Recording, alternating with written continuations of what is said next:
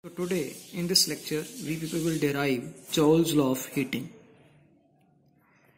So for deriving Joule's law of heating, first of all we must know about universal law of energy, that is energy can neither be created nor be destroyed, but it can be converted from one form to another. So in Joule's law of heating, as the name suggests, the electrical energy that get converted to heat energy and light energy. Now let us see how this is happening. For this we must consider a circuit having a battery, key, resistance, a voltmeter, an ammeter.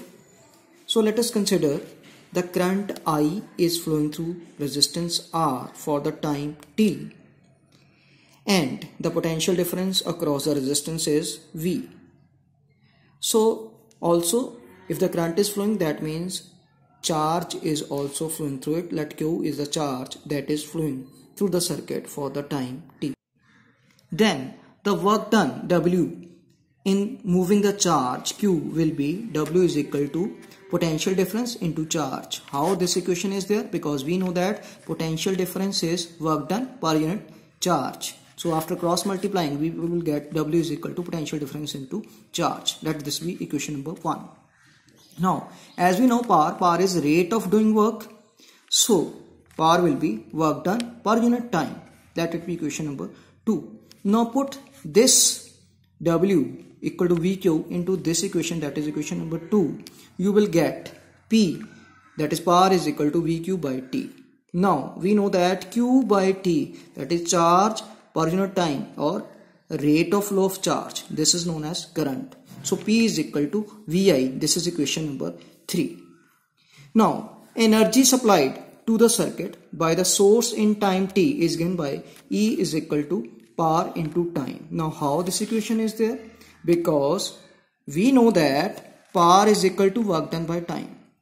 Now work done is stored in the form of energy. So energy will be equal to power into time. So energy is power into time, and this energy is stored in the form of heat energy into the circuit. So therefore let it be as H. H is heat energy. So heat energy is power into time, and let this equation be equation number 4.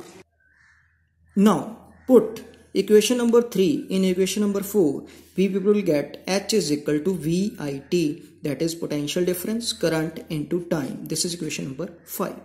Now according to Ohm's law we know that V is equal to IR, that is potential difference is equal to current into resistance. This is equation number 6. Now put this equation, that is equation number 6, into equation number 5. We people will get H is equal to IR into IT, I into I, that is I square. So H is equal to I square RT.